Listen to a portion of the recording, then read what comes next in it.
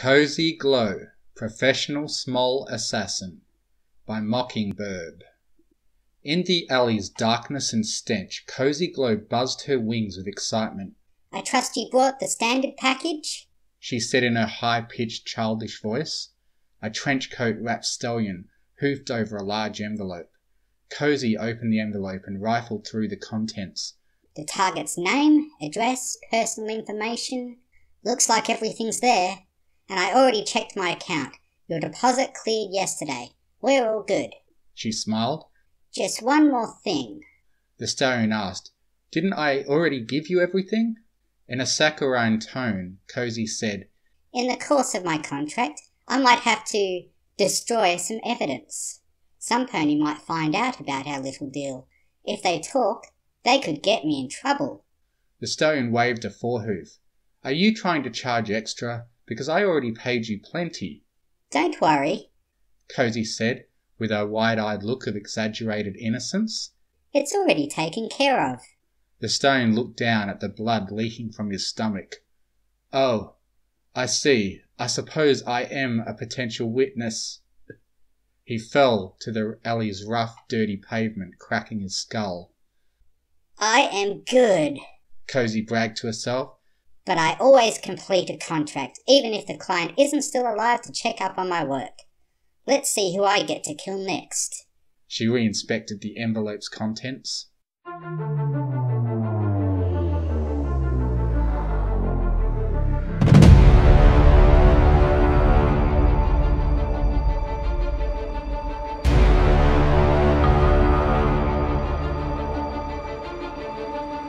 Cozy's back carried a basket a little bigger than her own tiny self as she walked up to the enormous mansion's front door.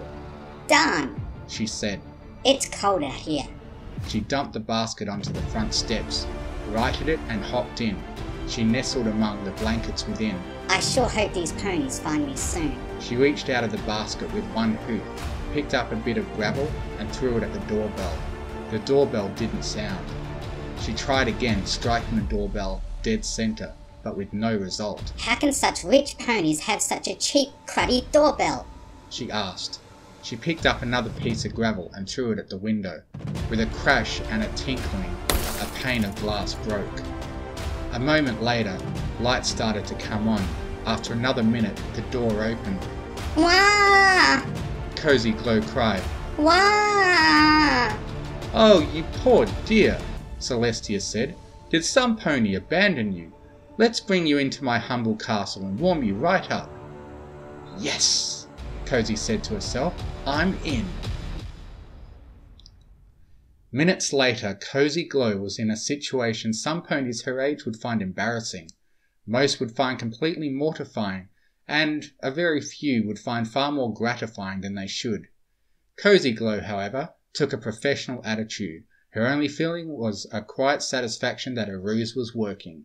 Being wrapped in a diaper, being cuddled and bottle-fed warm formula, she was willing to do anything, put up with any hardships to succeed. Compared to the time she crawled through 3 miles of barbed wire and swam up 3 more miles of sewers just to assassinate Prince Blueblood's older brother on the toilet, this was a piece of cake. Like taking candy from a baby, but even easier, because her target brought the candy to her and insisted she take a big delicious bite.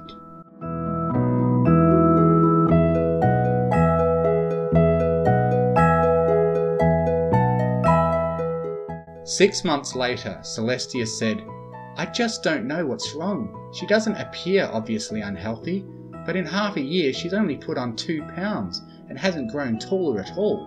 That's not normal." Luna clucked her tongue sympathetically. "What did the doctors say?" "I must have taken her to half the doctors in Canterlot. There was one more specialist I wanted to take her to, an endocrinologist, but he died mysteriously the day before the appointment. A tragic loss." "That's very sad. Isn't there any creature else who can help you?" Celestia shook her head. "I don't think so, and it's such a shame too. Just when I've been preparing to finally change my will to make sure little Gleam would be taken care of if anything happened to me." Silently, Cozy thought, "Yes." But then she stopped cheering. Was she going to be left out of the will just because she wasn't growing bigger? Luna said, "If she's sickly, surely she needs her future to be provided for, even more so." Celestia nodded. "Yes, that's still taken care of. When she turns 18, she'll inherit the usual daughter's portion and dowry. But if she never grows any bigger, she'll never be able to do the work of a proper noble. So there's no point in making her the heir of any high title. That would be far too much burden for such a tiny, weak little creature." Cozy raged. Just because she was forever the size of a foal and wasn't growing any bigger, she wouldn't inherit the crown and rule all of Equestria? That wasn't fair at all. Cozy had earned world domination fair and square by tolerating that officious, pestering, eternally mothering giant alicorn for a whole 6 months. And now it was for nothing, except a future inheritance that Cozy might or might not ever be able to collect. Fortunately, Cozy had a good idea for taking out her anger. She would just go back to her original plan and fulfill the contract. Celestia's death would be an excellent notch on Cozy's dagger, so to speak. Darn, She said to herself. it's sad when I'm forced to go back to earning an honest living and fulfilling the contract by killing the target just because she's so fucking annoying. She screamed with frustration. From the next room, Celestia called out, "What's that, Warm Shine? Do you need something?" The alicorn trotted into the room and picked up her little adopted daughter. "You look okay. Your diaper isn't wet. Are you hungry?" Celestia offered a bottle, but Cozy's lips refused it. "I guess I don't know what you want." Vengeance, Cozy thought to herself. Vengeance for every single second of 6 wasted months. Being a Pegasus was convenient sometimes. True, Cozy couldn't always fly when she sneaked in and out of the castle. That would be too conspicuous. But she still knew that if she fell from the vines that hid her as she climbed, she could stop her fall with her wings instead of plummeting to her death. As 2 hooves in the vines supported her, another hoof carefully jimmied open her nursery window. In moments she was inside. She walked through the night-darkened castle halls and to the kitchen. There she found a cake. Chocolate vanilla cherry, Celestia's favourite kind. This would literally be a piece of cake. Cozy injected a tasteless, odourless, colourless poison into the cake. Very soon, Cozy's contract would be fulfilled.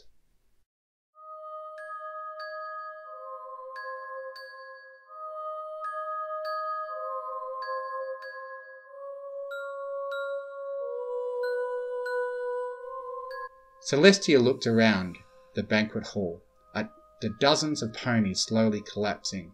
She rang a bell. "Waiter!" she shouted. "What?" "Bring 200 paramedics, stat! And stop serving dessert. It doesn't seem to be going down well." "Yes, Your Highness." The waiter ran out of the room. At the end of the night, high diplomats from several different countries were pronounced dead, along with many miscellaneous equestrian nobles and dignitaries. Only Celestia and her fellow alicorn, Luna, had survived the dinner.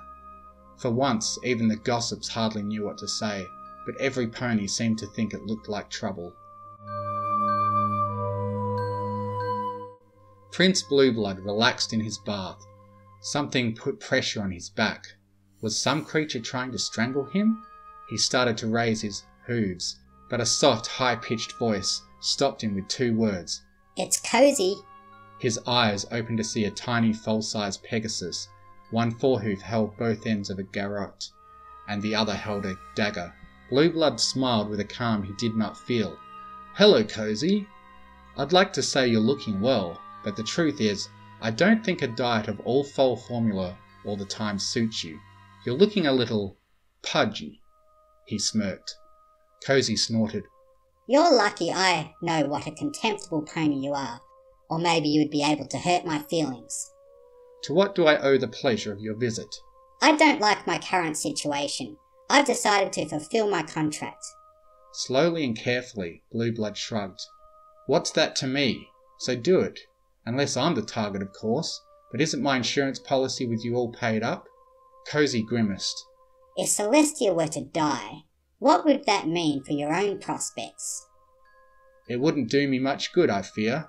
Equestria is a very sexist place. They would never accept a mere unicorn stallion on the throne. And there's the minor problem of how to handle the sun and moon, of course. Cozy sneered.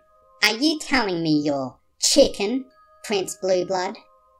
Merely realistic. I have nothing to gain from her death, and much to lose. If some pony assassinates Aunt Sally, the sun won't set on Equestria until the killer is caught. If Celestia is your target, I advise you to break your contract. Cozy stared into Blueblood's eyes. Her hoof very slightly twisted the garret.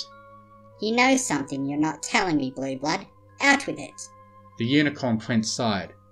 If you truly want to, say, change Celestia's circumstances, there is one power which might be able to equal Celestia's, and maybe even move the sun and moon, which would be a handy thing for any usurper. What is it?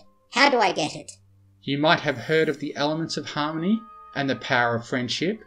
Government propaganda, Cozy said angrily. You don't conquer your enemies with a cute song and dance numbers and the power of friendship. Friendship is for weaklings who can't take what they want by force. As that may be, but I do know of some ponies who claim to offer a path to this power, even if they're lying, even if they're faking, they might have some kind of clue. If you can properly use them, even if it's a sham, it might offer you a way to get at some powerful, important ponies who are involved. Cozy gritted her teeth. Stop obfuscating and talk. One way to gain access to some friends of Princess Twilight Sparkle herself would be to apply to what she calls her School of Friendship. If the school is what it claims to be, you might learn to wield the elements of harmony, even if it's a fake. Some of her friends teach there.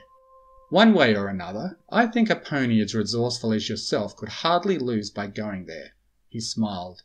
Surely you have as much confidence in yourself as I have. Fine, Cozy Glow said. Tell them I'm a long-lost niece of yours. Drop a hint or two. That if they teach true friendship to me, maybe I'll teach it to you. Make them think they can tame you through me. Use all the advantages you can to get me into this school. As the pressure on the garret relaxed slightly, Blueblood took a deep breath.